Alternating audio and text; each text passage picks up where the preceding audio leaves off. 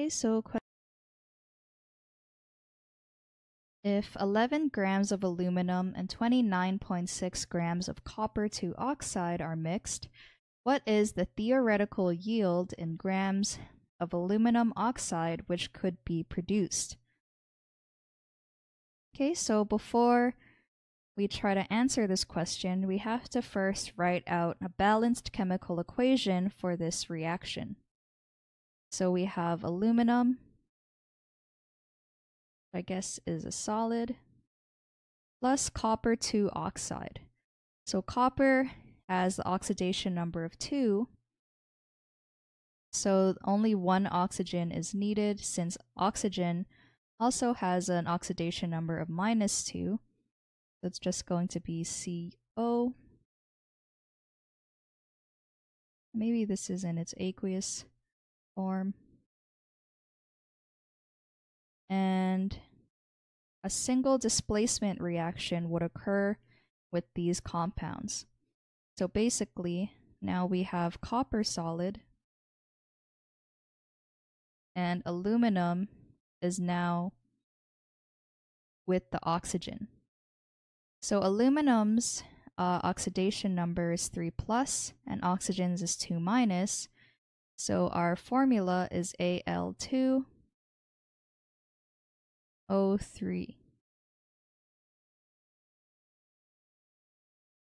And now we need to balance this equation. So we have 2 aluminums on our product side and only 1 on our reactant. So I'm just going to put a coefficient of 2 in front of that aluminum. And we have 3 oxygens on our product side. So again, I'm just going to put a 3 in front of copper 2 oxide. And now we have 3 coppers on our reactant side. So I just need to put a 3 in front of the copper on our product side. So now everything should be balanced, and under each of these compounds, I'm just going to write out everything we know. So we know the mass of aluminum is 11 grams. And we can also write down the molar mass of aluminum, which can just be found on your periodic table. It's 26.98 grams per mole.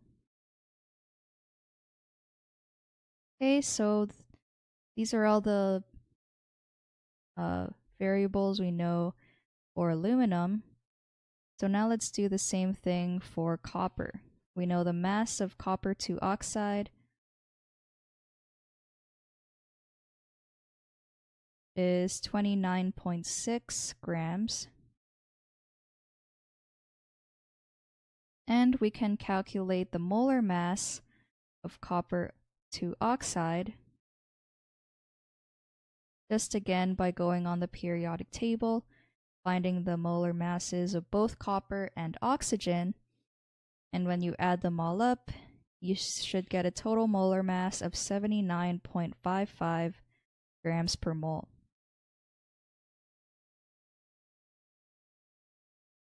And in the question, we want to find the theoretical yield in grams of aluminum oxide which could be produced.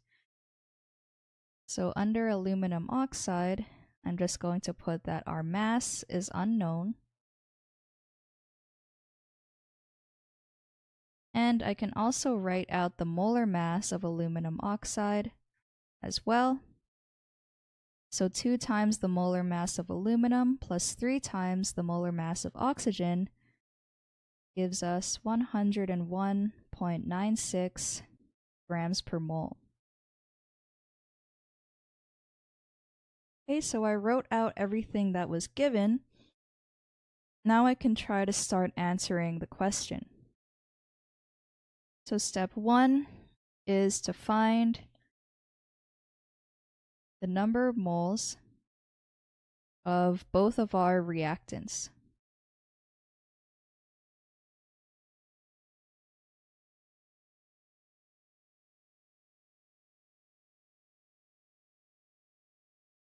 So the equation for number of moles is equal to mass over molar mass.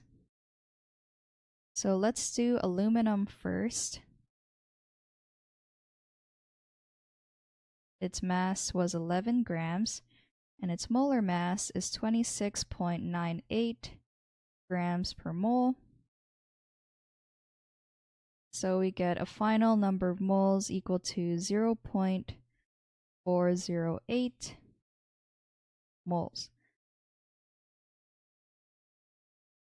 Now let's find the number of moles of copper to oxide. Its mass is 29.6 grams, and its molar mass is 79.55 grams per mole.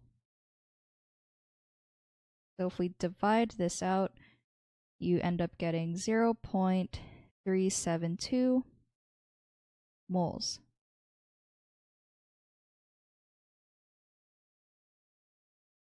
Okay, so step 2 is to now find the theoretical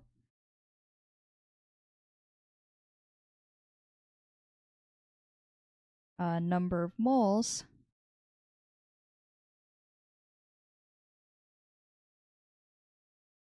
of aluminum oxide.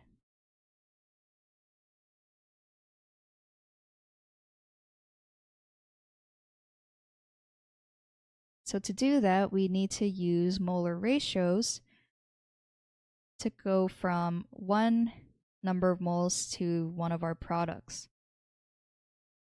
So for example, we know that 0.408 moles of aluminum is in our mixture. And if this was to react and completely, then we know from our balanced equation that 1 mole of aluminum oxide is formed for every 2 moles of aluminum. And that's how you convert from moles of aluminum to aluminum oxide. So it's pretty much dividing its number of moles by 2.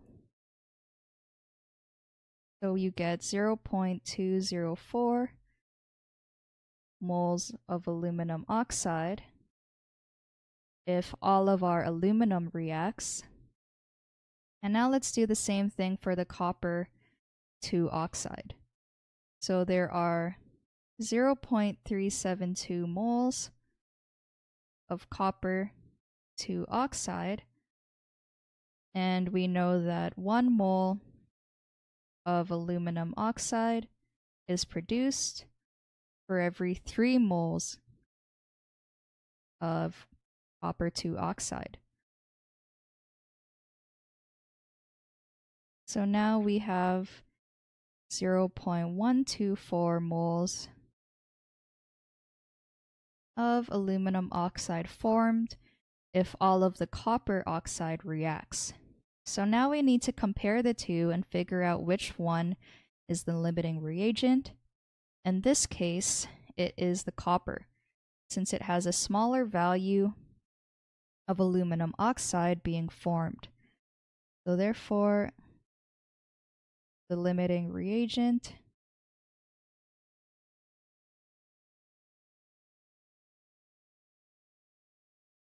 is the copper to oxide.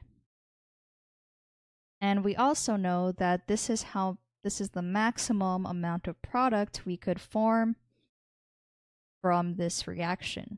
Because once the copper to oxide runs out, then we're not going to form any more product. So now step 3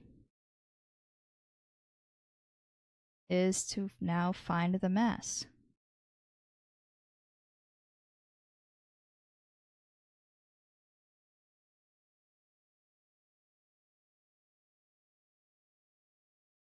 So for this part, we use the equation mass is equal to number of moles times the molar mass. So we know the number of moles is going to be equal to the 0.124. And we found that out from the previous step. And I also have the molar mass of aluminum oxide, which is 101.96 grams per mole. So that's why when it comes to these kinds of questions, I like to write down what is given. It just makes it easier to do all the calculations in the end. And now when we multiply this out, you should end up with around 12.64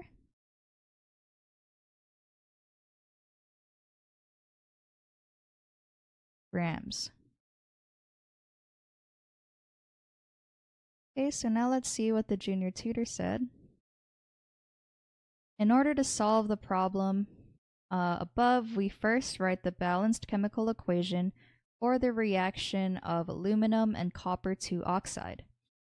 Okay, so they wrote out the same balanced equation, and then after writing the balanced equation, we will focus on the given data. So they wrote down everything they knew, and now we will convert all the given information into moles. Number of moles of aluminum was 0.408, and for copper to oxide it was 0.372. And now if all of the aluminum were to be used up,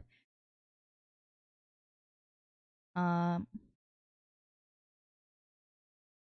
then they found out, this is a different way of finding out whether or not which one is the limiting reactant. So they found out that you needed 0.61 moles of copper oxide to react with all of the aluminum. And when they compared it to how much they actually had, we have less moles than what's needed. And now they just found the mass.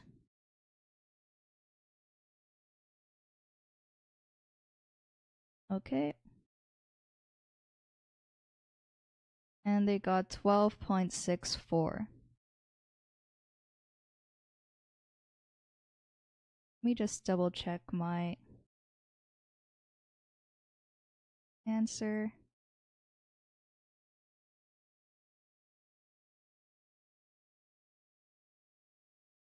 Yep, so they got the same thing.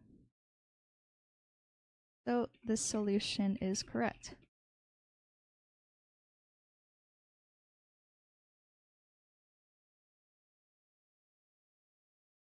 Yep, so this is a different approach on how to answer the question.